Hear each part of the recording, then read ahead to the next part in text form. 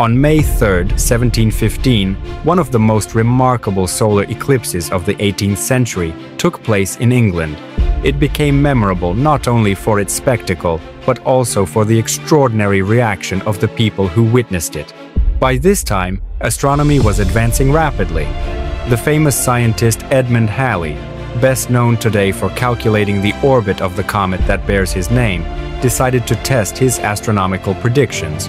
Using his calculations of the moon's movement, Halley announced that in May 1715 a total solar eclipse would cross England. He even published a detailed map showing where the eclipse would be visible, warning that London and much of southern England would see daylight vanish for several minutes. But for ordinary people of the early 18th century, celestial events were still deeply unsettling. When the moon's shadow actually fell over London, the city was plunged into a strange twilight. Birds fell silent. Cows lay down as if night had come. People dropped to their knees, praying in the streets.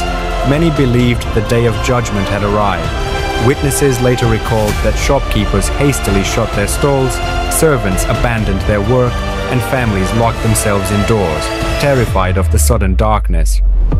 The eclipse itself lasted only a few minutes, yet the impression it left was overwhelming.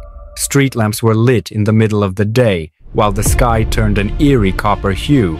According to accounts, the very air seemed to hold its breath. And then, just as suddenly as it began, the sun reappeared. A wave of relief swept across the city. Cheers and shouts echoed through the streets, replacing the earlier silence. What made this eclipse so important was not only the fear it caused, but the way it changed public opinion. Once people realized that Halley had predicted the event with remarkable accuracy, they began to see astronomy in a new light, not as superstition or sorcery, but as a science capable of explaining even the most terrifying signs in the heavens. Halley's reputation soared, and interest in astronomy spread quickly among the educated classes.